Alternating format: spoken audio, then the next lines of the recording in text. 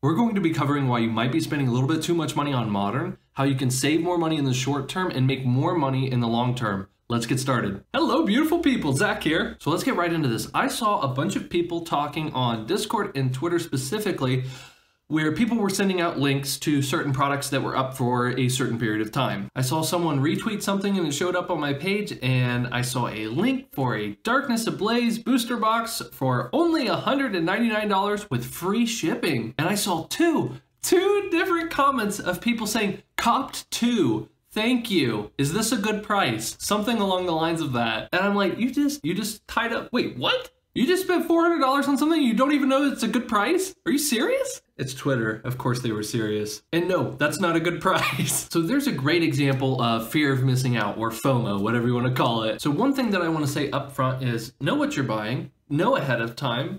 Don't buy something unless you either know, hey, I can get a refund really, really easily without tying up my money for a month or longer and going through a long, arduous process. Or again, just know the product. No, hey, this is a good buy. Hey, that's not a good buy. Hey, that's an okay buy. Well, it's going to be investable long term. Well, absolutely. I think Darkness Ablaze booster boxes, they'll go up in value over the long term. How long will that be? Probably a long period of time. You're not going to be able to flip it online in the next week, which leads me to my next point. Would you rather have $400-ish tied up into two Darkness Ablaze booster boxes? Can you see I'm biased at all on this opinion? Would you rather have money tied up in two Darkness Ablaze booster boxes for 400 bucks? Or would you rather have just one Scream promo and you'd be able to grade it for less than that dollar amount? What do you think is going to be the easier flip and what's probably going to have a better return on your investment? Now again, totally speculating here. I don't have a crystal ball. I can't guarantee you Scream promos are going to do better than Darkness Ablaze booster boxes. However, history would tell me, my intuition would tell me, all of these past market indices, everything in me, that sounded weird. Everything screams, grab the Scream promo.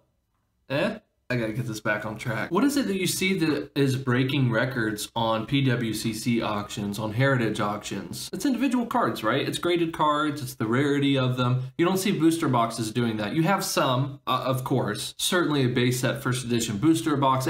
You know what I'm trying to say. I'm just gonna say, even if Darkness Ablaze rocked it out of the park, which it's a good set, it's not, I don't think it's a fantastic home run slam dunk set, but it's a pretty good set, and just a lot of people like it. A lot of people, this is anecdotal, but just from what I see people typing in comments, like, my favorite set is Darkness Ablaze, and that's totally cool, that's fine, but it's gonna take a longer time for that to get there if I had to give you my opinion. So again, would you rather have a unique artwork that's literally centered around art, exclusive Pokemon art, for the card, you can get it professionally third-party graded, or would you rather have a couple Darkness Ablaze booster boxes sitting in your closet for the next however many years? That's just one example. I see a lot of other comments saying something along the lines of, oh man, a $750 card, I can't afford that. Yes, you can. You absolutely can. I just saw you post the other day about your Target trip. And I'm not saying you can't open cards and you can't have fun and you can't drink Starbucks anymore. I'm just saying if you were to really analyze, or even just half analyze, where is my money going? Where am I parking it in?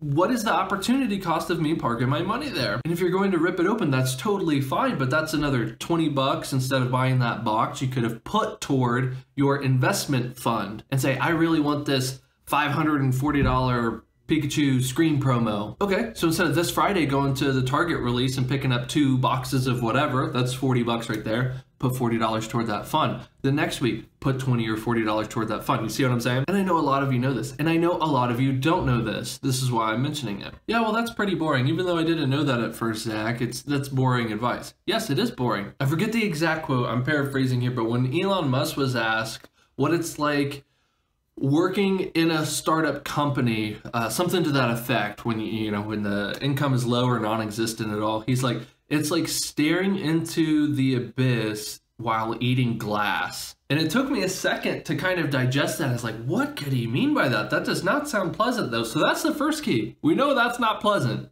It's probably incredibly boring, really difficult, and a pain. I'll repeat that, incredibly difficult, really boring, and a pain. It's not gonna be this sexy, oh, bought this thing at Target for 20 bucks, I'm gonna sell it for 25 bucks, and then after this 12.35% eBay fee, I'm gonna be about breaking even. Doesn't sound as sexy as that, does it? And again, it doesn't sound incredibly smart. It takes that one extra step of thinking that, again, is a barrier to breaking through and making that progress on those cards. Just that one extra step, that one extra bit of research, because I know a lot of people don't even know that the screen promos are a thing. Or do you know what makes it valuable? Why is that valuable? If you look at any other item in the antiques and collectibles business, there is so much money in that, so much. It dwarfs Pokemon. And I know you might be thinking, well, unique artwork, that's just an opinion. You can't base it off of. You absolutely can though. Again, it's a promo. They're not mass producing these in all kinds of sets. And tell me, I go to a dentist. I don't know why I laughed at that. It's like, I go to a dentist, you probably go to a dentist. I guess I was saying it in a way like, believe it or not, I go to a dentist. I need to schedule that actually. I saw the original Scream painting that he had. He had a copy of it, of course, in his the lounge. And I remember looking at that painting, not knowing how important it was or what it meant, just looking at it. I was like, that is really cool. It's captivating. And I'm not someone who necessarily appreciates art in the respect that I don't just sit down and I don't go to art galleries and shows and that sort of thing. And me, just as like a normal dude going to get his teeth checked, I was captivated by that image. I was like, that's really cool. I had nothing else to stare at either, but I was kind of self-defeating my point here. But it was a really cool painting, and they did Pokemon arc centered around that. A huge deal in the art industry, huge deal in the Pokemon industry. This isn't going to be a video about just buying screen promos, I promise. But again, I just wanted to hone in on just one example to let you know, if you take that one extra step, even if it seems like a no-brainer to you, it's not a no-brainer to everyone else. Everyone else right now, everybody's calling them Timmies and blueberries or whatever you want to call them. I like saying blueberries. I don't hear people saying that much. So you see all these blueberries, you see all these blueberries running around, spending so much time and effort and sinking all this money into all of this modern product, which can be a great investment long-term, and if you know how to flip, hey, more power to you. I'm just saying, if you take that one extra step,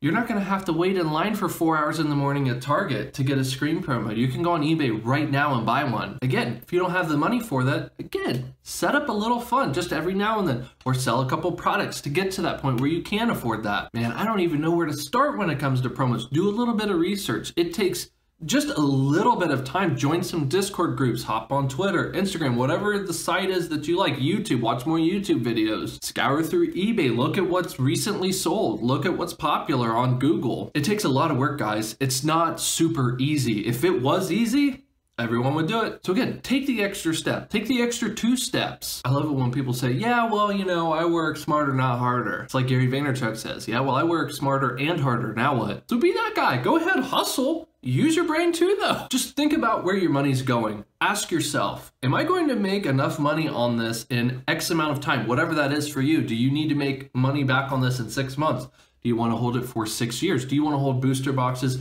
and cards and get certain cards graded? Do you have a certain niche? I feel like a lot of people have to niche down a lot more nowadays than when you did having to start off, right? Like when Pokemon was only 5 years old at the time, you only had so many sets to work off of. Whereas now it's about impossible to collect everything. You're gonna have to hone in on something. So specificity is key, and remember that liquidity doesn't always mean a good investment. A lot of times it's the inverse of that.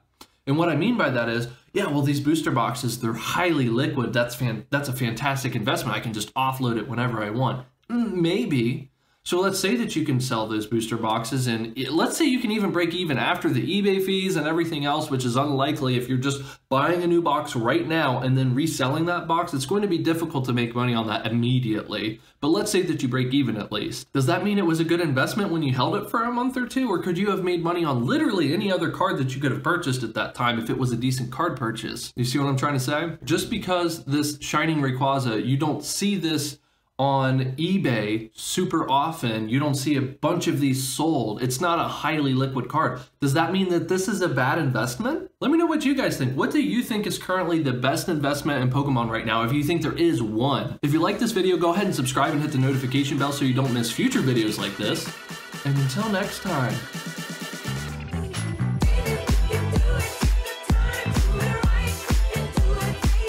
Invest in what you like. You can't lose at the end of the day if you invest in something you really enjoy. Unless, of course, you just want to make money. Then make money.